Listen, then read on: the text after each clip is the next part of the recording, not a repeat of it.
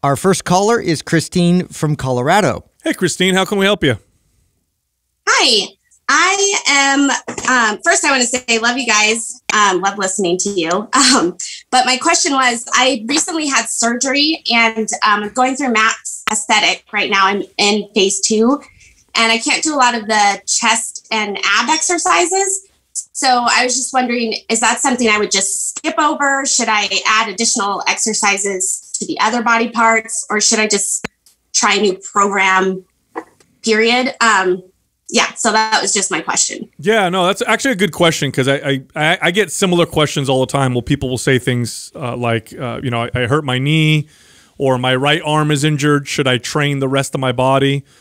So this is actually quite interesting, because studies actually show that training the rest of the body prevents a certain degree of atrophy in the areas that aren't being trained. So in other words, to put it in layman's terms, if I don't train my right arm because my right arm is injured, but I continue to work out my left arm, believe it or not, my right arm will actually lose less strength and muscle while it's healing. So continue to train the rest of your body so long as it's appropriate. And of course, avoid training the areas that you can't currently train. However, when you're released to be able to train those areas again, start very, very slowly, and you should recover quite quickly. Muscle memory is a real thing, so when you get back into the workout, you'll notice that the strength gains and the muscle gains will come on real quick initially, kind of get you back to where you were before. How long did the doctor say you're out for on chest and abs?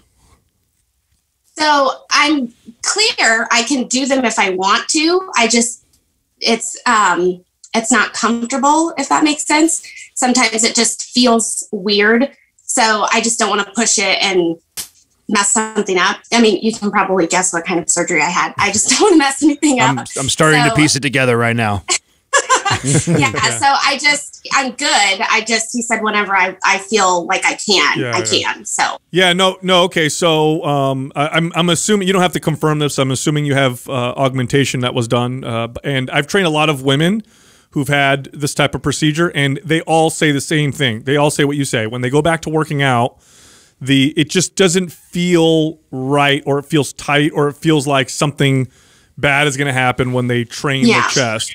And that's because, for the audience, the most common way to do this is they'll place an implant under the muscle. It's now changed the angle of pull a little bit, and so it's not going to feel like it did before. Now, my recommendation is to continue to train it within as long as you're released to do so, within your comfort zone, and slowly over time you'll find that you'll get back to your training. What you don't want to do is leave it alone completely forever. You'll get a lot of atrophy. You'll cause some dysfunction in the body. You may actually cause dysfunction in the shoulders as a result of this. So I would say stay within your comfort zone, train very light, start very easy, move through full ranges of motion, allow your body to dictate how hard you can go as it continues to become more comfortable. Yeah, the first step is really to reconnect, and so to make sure like you take that very gradually. So you spend time in certain ranges of motion and really try to regain that sort of tension, that response and contraction from your muscles.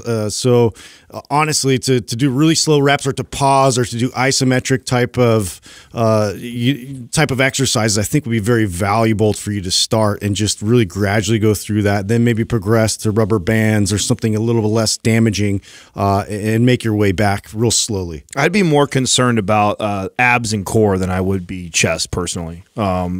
Clients that I've trained that have done breast implants, I've always ended up focusing more on rowing anyways, because they typically tend to round their shoulder. I think everybody rounds their shoulders forward as it is, and then when you get surgery in there, it just kind of pulls and tightens everything forward even more. So most of the energy and focus for training a client in your situation would be centered around rowing. So you asked earlier in the question, you asked about, you know, potentially replacing some of those chest exercises. Yeah, I would add another row in there, right? So I'd do like a cable row or another dumbbell row, whatever's not in that program. I'd add, or suspension trainer row, add another row in there to help support that. That would be my main focus.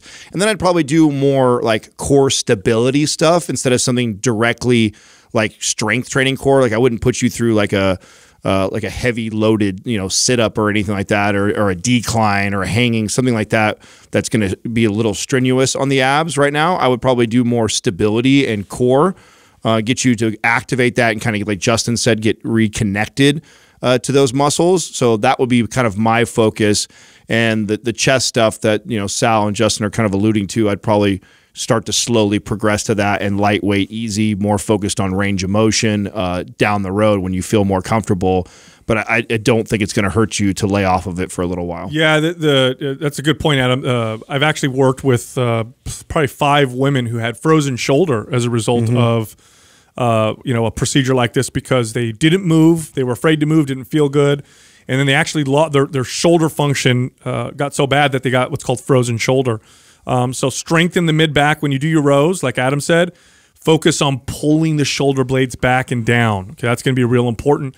And then again, you still have to get the chest eventually to work through a full range of motion, because you could have the strongest back in the world, but if your chest is so tight because you don't move it and you don't work it, that it pulls your shoulders forward, you still are at risk for shoulder problems.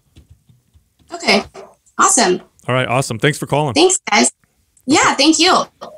Yeah, it's in my experience when I've worked with clients who've done this, the clients who trained consistently beforehand, usually once they're cleared, it takes us about 6 months before they feel really good. Women who didn't train beforehand, it could take as long as a year. So and this is important to know. If you're thinking about doing this, there is a bit of a recovery process that goes beyond the just healing aspect. I've noticed that with any procedure. I mean, really, if you're going into to have any kind of surgery or any kind of invasive type of medical procedure, I think that really train the body, making sure that you're nice and strong for that rebound effect. It makes a massive difference. So I've had a little more success than something as long as 6 months, and I've actually trained north of 20 plus clients in this situation, right? What I have found is that there's a huge individual variance here. I've had clients that were literally back to weight training like 2 weeks later. And then I've had other ones at 3 months, we couldn't even do stuff. So really it's about how well their body recovers. And you would think that it would have a lot to do with, how much they trained before and then how fast they recover, but it really just has to do with how fast that person recovers, period. I think that it's the person who does train beforehand tends to have more of an advantage, but I've even seen that. I've seen some of my fittest clients took a really long time for them to recover and get back, and then somebody who I didn't think was that fit bounced right back. So there is a huge individual variance here, and so you definitely have to listen to your body, take it slow.